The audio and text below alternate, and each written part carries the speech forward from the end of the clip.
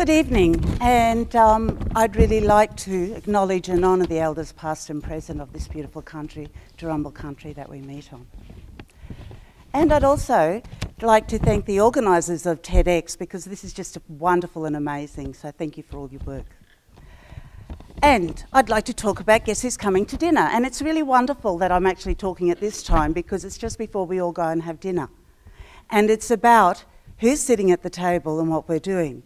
But first, if I get this right, let's have a look and see what we have on the menu. So we have, for entree, a nice healthy dollop of theory, because that always makes it settle nicely, right? And we go on to a main with a cross-cultural couscous. We have some al dente attachment, some lovely clarified connectedness, which I think will be very nice. And we'll finish with the dessert of some poached practicalities. So let's start with our entree. So to start with the theory of what we are going to talk about, we need to be looking at sociology and psychology. Sociology, of course, is the study of society, and there's lots of old opinions around ever since the Enlightenment right through to Karl Marx, Weber, and a few more interesting modern thinkers. Psychology, of course, is the study of the mind. And again, there's lots of old opinions ever since the Enlightenment, and Freud and Jung and Horney and a few other interesting people, of which we will be talking about. The interesting thing here is that so many times sociology and psychology are kept apart.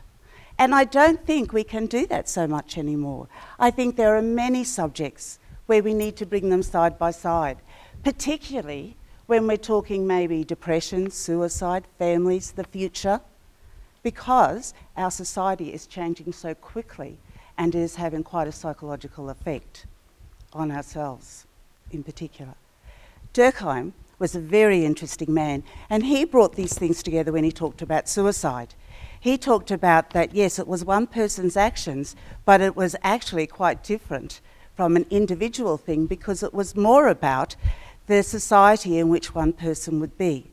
And he talked about integration and regulation and anomie, fatalism, and these things are looked at like hopelessness, worthlessness, helplessness, not feeling like there's anything for you in your own future, which is a very sad place to be. Depression also brings up the idea of hopelessness, worthlessness, helplessness, a total disconnection of anything around you. And we all know when there's an increase of depression, there's a higher likelihood of suicide. So let's now go on to our main fare, shall we? Now we're going to talk about a little cross-cultural study, which is from psychology by a man named Berry, who talks about when two cultures come together and the four processes that could happen, which would be integration, assimilation, separation, and marginalisation. We shall go into these just a little bit more, because this is the important stuff, and it's got the Venn diagrams to explain what I'm talking about. Interest in both maintaining one's original culture, that might be yourself when you meet somebody else, and retaining daily interactions with others. So I think that I'm okay, and he's okay too. He might have some strange ideas. I don't have to take them all on. I might take one or two on if they're worth it. And he might think, yeah, well, she's pretty cool. She's got some strange ideas. I might take one or two on, but I don't have to take them all on. In which case, there is the original, there is the other, and there's this little bit down the centre that you can see. And that is where we are integrating. And that is like what we'd like to happen here in Australia with all the new people coming into the shores, where they can still feel important and valued, as well as integrate with the main population, because then everybody's feeling worthwhile. Here you had my lovely son-in-law and his grandfather integrating over a bloody big dessert. We have assimilation. Now this is a really sad thing, I think, because this stinks of the White Australia policy, where there was maybe someone's original culture and it was just had to be totally taken over by the dominant culture. I'm of Lebanese background and we were never allowed to speak language. I grew up in the 60s. I know no one would think I'm 50, but I am. So I grew up in White Australia. and the White Australian policy time. It was a very interesting place to be, and I could never work out why they kept calling England the old country. I mean, what the hell that's about, I don't know, because it wasn't my old country, that's for sure. But this is a simulation, and it's when there's little possibility or interest in the culture of where you come from, and you just have to give it all up to be the dominant culture. There's also the separation stuff, and you might see this in places maybe in Melbourne where they have used to have little Greece and a little Vietnam and a little something else. Okay, so there's like two entirely different things and they are never going to come together. When we go back and look at enemy and Durkheim's idea where there's a reduction of self-worth, then we will have alienation, purposelessness, worthlessness, and hopelessness, which is very much in line with what happens when people are separated or marginalised. So these people are exposed to a new dominant culture, but they don't want to be part of that, and they don't really want to be part of their own culture either. So they end up living on the fringe or on the margins. So they kind of feel fairly helpless, totally unsupported, of no value, totally worthless, and totally hopeless of any change in the future, which we've already seen are big markers for depression and suicide. Here is my beautiful daughter and my very beautiful granddaughter doing a little cross-cultural study, having a little bit of integration into the Japanese culture of sushi. Now, Bowlby was a very interesting man, and he actually has a lot to say about attachment and bonding, and he, of course, is a psychologist. And he talks about the universal human need to form close bonds with people. The need to create a secure base with somebody. And this is then what becomes a model for our future relationships. And through this bonding, we can feel worth, support. We can feel we can get help. We can help others. There's hope for our own future. And as such, this is a very strong, important survival thing that we need to be encouraging. So, in a family, when we're integrating, then we would have a little diagram that looks like this. We are all our own individual people, but we all integrate and we share a little bit of ourselves with each other. Oh. And you can see they're all very individual, those people. My son looking like a French maid, and my daughter being a pregnant Fran Vine, and my son-in-law being a female because it was an F party, and me being a flower girl because I was being sweet that day. Doesn't happen often. Okay, but we can see where we can all be individuals, but we can also share ourselves with others. And this would be what a secure attachment looks like. It provides psychological protection. It maintains the child's metabolism so they don't have to get all upset and feeling insecure. We then can develop close ties and provide prototypes for our later social relationships, which is exactly what Mr. Bowlby was talking about. It's a very important part of life we have to do and redo, because then we have children and we need to be able to bond with them, and so life goes on. Now, the interesting stuff is that when those bonds have been severed, which in the Bringing Them Home report which was the report that was done in 1997 around the stolen generation of our Indigenous families, then we found that the effect of marginalisation and the destruction of culture and country had a devastating, absolutely devastating effect, not only on the people whose children were taken away, but the children that were taken away. And now to this day, with my work at Aboriginal and the Health Service, I can tell you that the parenting of the ones that were taken away has just been decimated. They have nothing. They have nothing because they were never allowed to go through the bonding. They have to be taught, unfortunately, about so many things because it was taken away way too young. And it's really sad to see those things still happening now. And they live with a hopelessness, a worthlessness, and a helplessness which is a depression. Okay, so the connectedness stuff is so important. It gives meaning to life. It enables a person to participate in community. It gives them worth. They feel worthy, they feel of value, they feel helpful, they can help other people, they feel hopeful for their own future, and the whole world is a good place. Here's a grandma, granddaughter, doing a little connecting. It's those sorts of moments that we have to create in our life to find the time to connect and to have just time to be there. Even if it's that, little baby Pearl wants to fall asleep on my lap, then that's okay. That's her connecting. That's wonderful. I have a very busy life, as most of us do. I actually book in play dates with my granddaughter so I have time for this. Because if I didn't, there'd be weeks would go by and I wouldn't see her, and that's too sad. And so that was one of our play dates where we both got exhausted.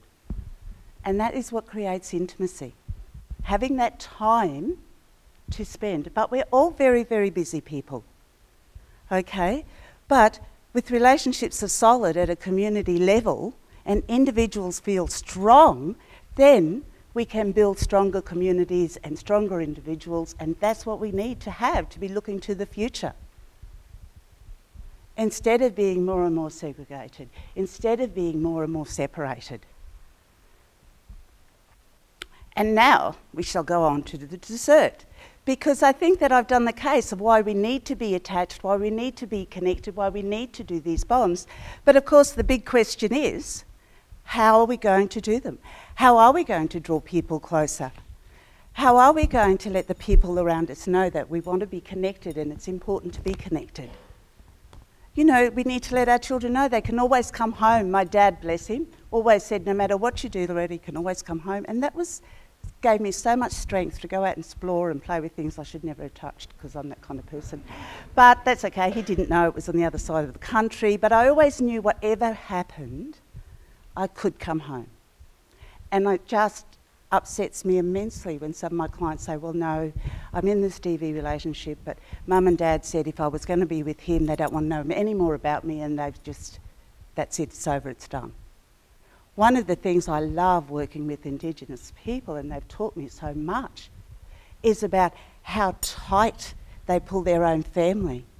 One of the most amazing things I saw is I was in Townsville working with a woman who had been raped, and the man that had raped her had actually been around the neighbourhood quite a few times and had a long string of offences. Every day his father was there supporting him with his oxygen cylinder, and 2 of his sisters were there supporting that man. And for whatever you think about the man, I just thought they were an amazing family, because I don't know if I could have given that kind of support to that person, but they did. And I just thought, that is incredible. So that's the important stuff. So every day we need to find a way. And with tight schedules and everything else, I think it's time to take time to dine. Social media ain't always social, especially when it's at the table, and especially when there's people sitting around. This is a very old picture here of people with the TV dinners and what a great thing they were. But how can you talk, how can you communicate, how can you build bonds if the television's going? How many times do we see people when we're out and about and everybody around the table's got a phone and they're all going, no one's talking here? Yeah? Happens all the time. All the time. And I get really worried now because sometimes I do a lot of home visiting and sometimes I go into homes that don't even have dining tables. Now that really frightens me because I think, where is their meeting place? Where do they actually go to come together and chat and talk about what happened that day? Where do they get the place to build those bonds? We're all very busy people. Someone was telling me that they had a family, and one guy had actually fallen asleep and had a rotten tooth and had blood poisoning and was nearly dead, and they just thought he was in there watching movies because they hadn't seen him for days, and that was not unusual. So it's a bit of a worry. So I think it's time, it's definitely time that we go back to some of those old ideas where the television goes off, everything goes off, we sit down at the table as a family or as a group of people that are there in the house and talk to each other. So many times when I'm doing relationship work or anything else, the first thing I say is, so where do you guys have dinner? And so many times I go, oh, well, you know, sometimes I make dinner for the kids, and then husband and I might sit and watch the news. And one person even had one of those swing around things, so as they went from the lounge room into the dining room, they could swing the TV around so they didn't miss a second of TV. It was amazing. I grew up, my mother's a Doctor Who person, as I have grown to be as well.